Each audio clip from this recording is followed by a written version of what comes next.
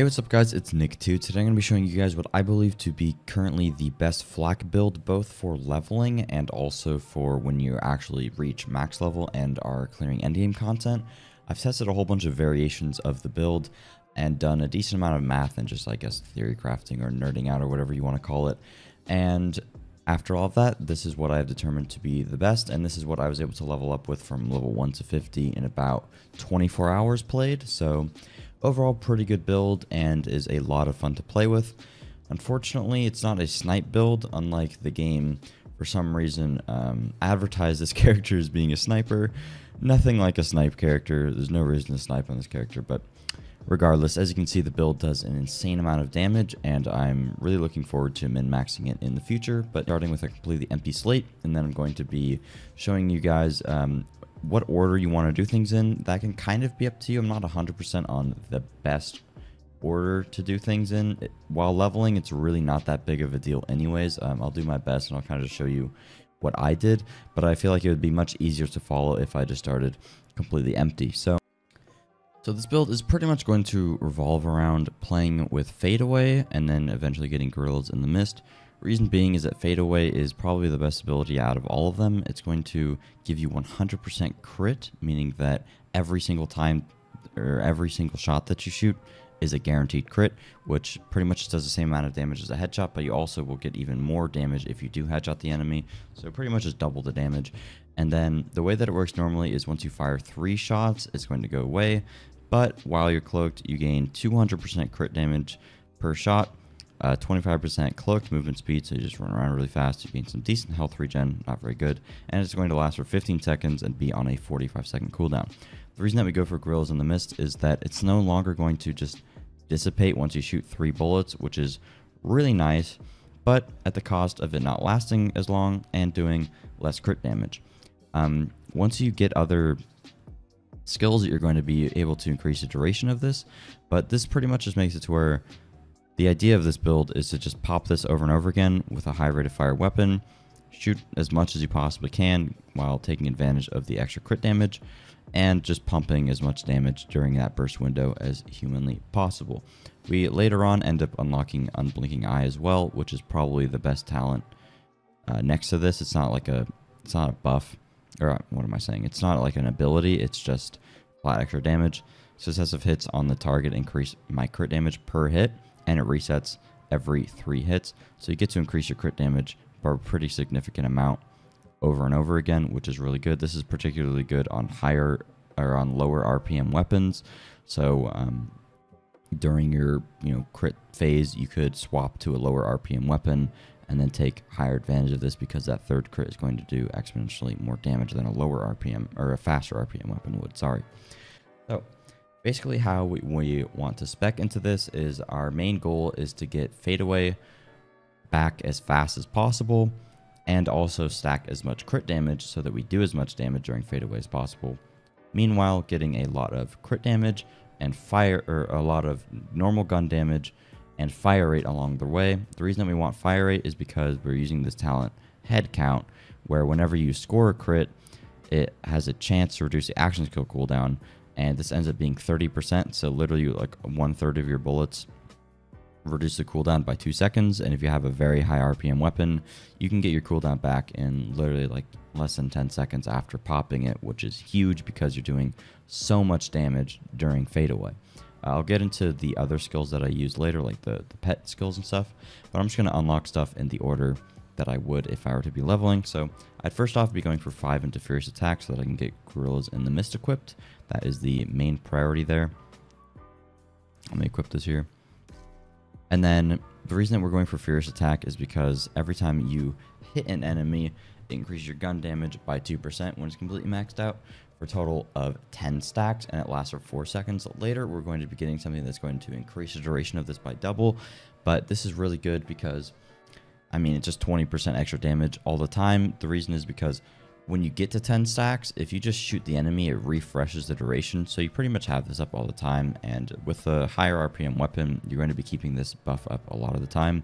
These other 2 abilities really aren't that good. I wouldn't really pay too much attention to them. The max health can be good if you're a survival-oriented player, but In my opinion, the best the best defense is offense. So I prefer to lean towards things that give more damage, and I'm not really too concerned about having additional max health. And your pet cooldown ability is just so bad, so I wouldn't really worry about using this. The next thing that you want to go for, since we have Gorillas in the Mist unlocked, we're going to go straight into this next tree, and we're going to unlock 3 Persistence Hunter, which is going to increase our action skill duration, being our fadeaway, by roughly 4 seconds, and also increase our gun damage by 12%. Increasing this by 4 seconds is huge because you're just going to be able to pump out that much extra damage during this because it's going to last longer. Next, we probably want to spec into Overclocked for extra fire rate. The reason that you don't want to spec into these other things, you can do this, and I can get more into this later, but you want to prioritize this because it's just 10% fire rate and 10% fire rate after reloading, and fire rate is a huge amount of extra damage. It just relates to a lot of extra damage, obviously, because it's shooting your gun faster. And it complements very well with this. So now we're going to start going into this tree just to unlock head count, and then we're going to go back into here because we want to get this ASAP. So starting off in this tree real quick, we're going to start with Interplanetary Stalker. This is really good while leveling because when you kill an enemy, you gain an extra 10% bonus damage, and then it's going to stack multiple times. On top of that, depending upon the type of enemy that you kill, you get an additional buff of 7% corrosive damage, or action skill damage, or movement speed. Obviously, the human bonus is the biggest thing because it's action skill damage, and you can stack this up like crazy and then pop your thing and just melt shit. But while leveling, this is really good because it's just a ton of extra damage. You're able to kill NPCs pretty fast, so you're gaining, you're stacking this over and over again and gaining a good amount of extra damage and action skill damage. And then we're just going to go 3 into head count. The reason that we want to go into this early is because while we're leveling, we want to get our cooldown reduced on our fadeaway pretty fast, and we want to get into the routine of using higher RPM weapons and just landing crits as much as possible to get our cooldown back. So, jumping back into this next tree, we're going to continue on with Turn, Tail, and Run. This is going to be giving us cooldown or damage reduction and regenerating health while we're moving, so we have a little bit of survivability. But the main thing I'm going into this for is while you're standing still, you gain gun damage and fire rate. You gain 25% gun damage and 12% fire rate. Huge amount of extra damage. It might sound counterintuitive and kind of clunky to play with, but once you get used to it, it really isn't that bad.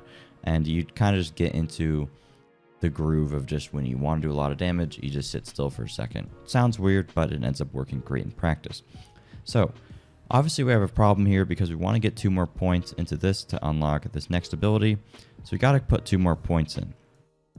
This is kind of up to you and what you're doing. You could go into this so that your pet can res you.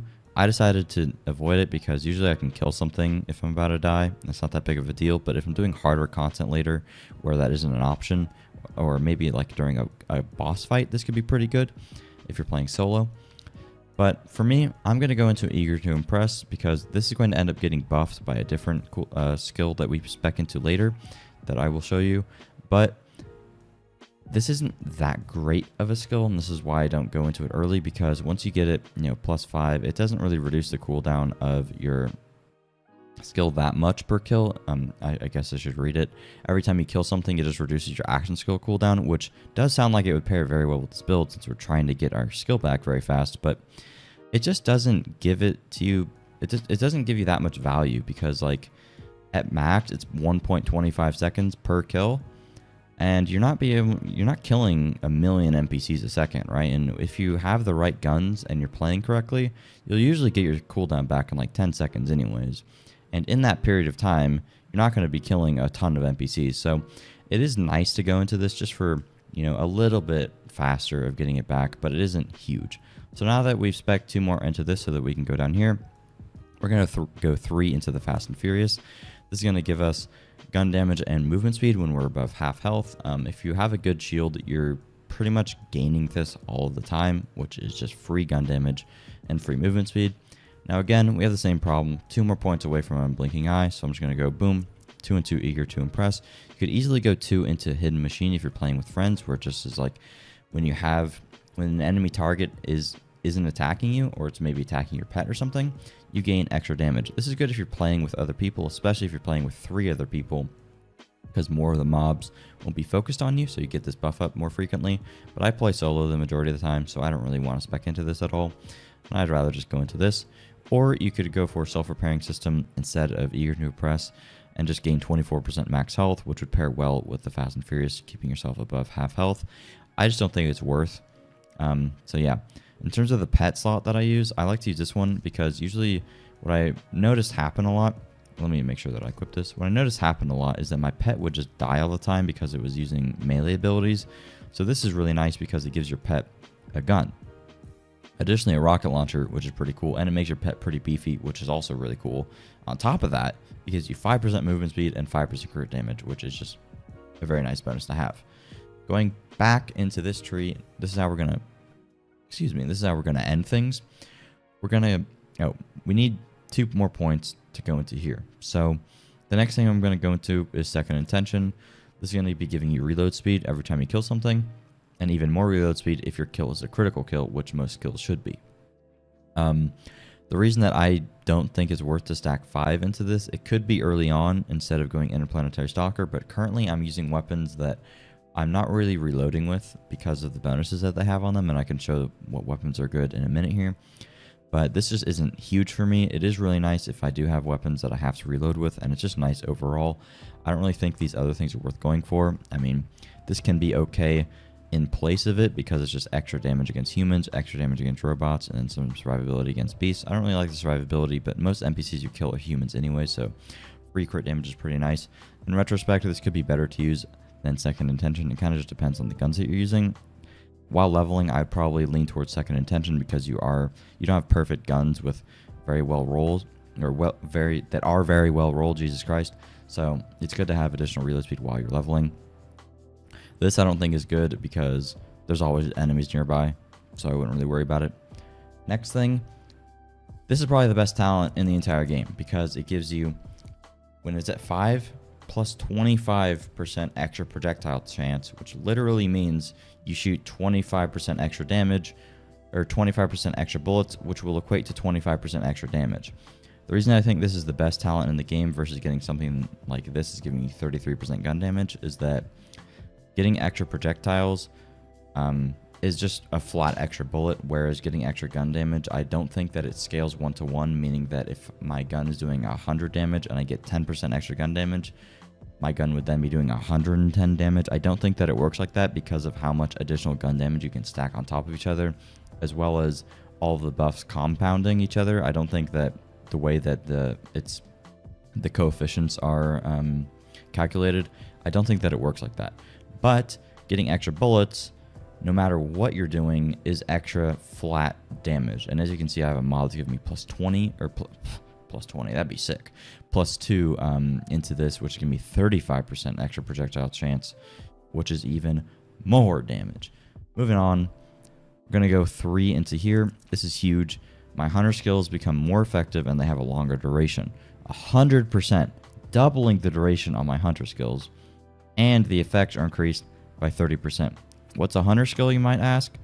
This is a hunter skill. This is a hunter skill. This is a hunter skill. And what else? That's about it. But those are all insane. Increasing the duration of this by 100% and increasing the effectiveness by 30% on all of these, that's actually crazy. It's actually so good. And it only costs 3 to spec into. And it's really great if you're using something like this. The next thing we're going to go into is this. Only 2 points though. But it's another hunter skill where whenever you kill a badass or stronger enemy, you gain increased crit damage, gun damage, and handling.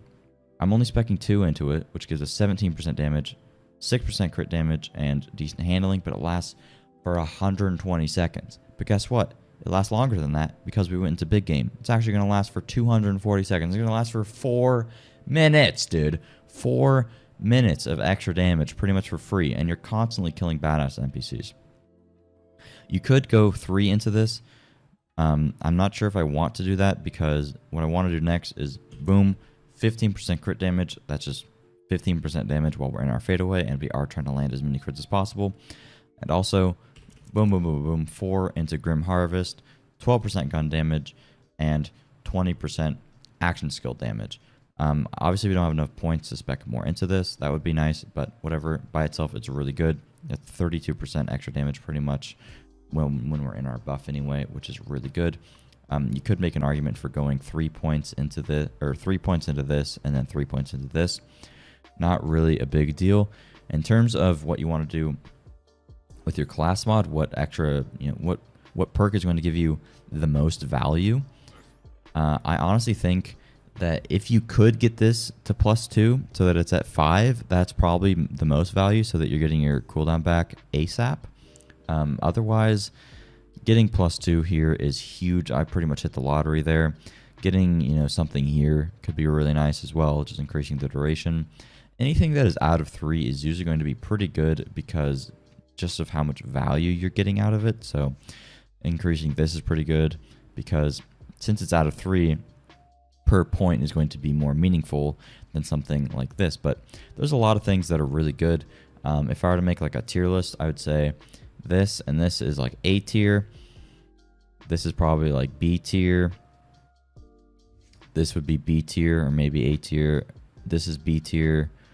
This is also A tier. This is probably, I don't know, C tier, C tier, C tier, maybe A tier. I don't even know if you can get this. Probably B tier if you could. And if you could get this, this would be better than all of them. This would be a S+, because if you were to increase the duration of this from 45% to, what would that be, 75%, you're just effectively making your buff last much longer, which is just obviously where the bulk of your damage comes from. So that would be huge. In terms of what weapons you want to look out for, while leveling, not a big deal. I would just try to find things, again, with high RPM and things that have extra crit damage as a stat on them. It's also really good to have something that, when you land a crit, it ricochets bullets. So just hitting more NPCs, that's obviously really good when you pop your buff and you're landing 100% crits. Once you get to max level, things like on action skill end, weapon damage is increased by 100% for a short time are really good because you'll pop your buff, use a gun like this where I just do a shitload of damage critting things over and over again. It returns bullets to the mag so I never have to reload. Ricochet bullets, it's absolute mayhem. But then I can swap because my action skill ended, and then now this does 100% extra damage for a short amount of time. Stuff like that's pretty good. I haven't done a whole bunch of testing with weapons, but while you're leveling, I'd really recommend just using higher RPM SMGs and ARs, and then while you're in your buff, you can swap to something like a sniper to gain a whole bunch of extra damage on that weapon, but I wouldn't really use a sniper or anything outside of your buff because you're trying to reduce the cooldown as much as humanly possible. So, yeah. In terms of, we already talked about class mods. In terms of like what you want to get on here, I haven't seen a whole bunch of them, so I don't really know. But getting things like action skill cooldown reduction is huge. The thing of ideal extra damage when enemies are above 75% health is pretty decent. I have a decent amount of these. I'd recommend just trying to get things that give you extra weapon damage, extra, skill cooldown reduction. Maybe getting rate of fire is really good, or maybe weapon crit damage like this one is. Stuff like that is really strong. This one right here is pretty good because it's big game +2 and interplanetary stalker +2. But I really like having the, extra +2 of the extra projectile chance. In terms of relics, I haven't really found that many good ones. Ideally, you want one that gives you action skill cooldown rate and like crit damage or something pretty similar to what you would want on here. I haven't really seen a lot of these, so I don't know necessarily what's possible. And yeah, everything else is kind of just up to preference. In terms of your guardian rank, for me, I'm just speccing as much into enforcer as possible, and also reducing the cooldown of my thing as much as possible as well when I don't get like a good swap. But I'm just speccing into this for C combo and hollow point. Killing an enemy with a crit causes an explosion. I'm really looking forward to that. Otherwise, I mean, this is really good. Action skill cooldown rate increases while you're at full shield. That's really good. And also getting... Yeah, the only thing good here is just the fact that you're getting the action skill cooldown reduction. Otherwise, the other stuff here isn't really all that strong. This is probably... Survivor is probably going to be better going into, because you're getting killing an enemy triggers shield regen. And that's just going to be really good because you can just kill stuff over and over again and get your shield back, but it takes a while to spec into. But I mean, eventually you're going to have all of these, so it's not a big deal anyway. So that's pretty much it. Hopefully you guys did enjoy. Sorry for the long drawn out explanations. I just like to be informative so you guys know what the deal is. So yeah, thank you guys so much for watching. If you have any other video recommendations, please let me know. And yeah, I'll see you guys later. Peace out, boyos.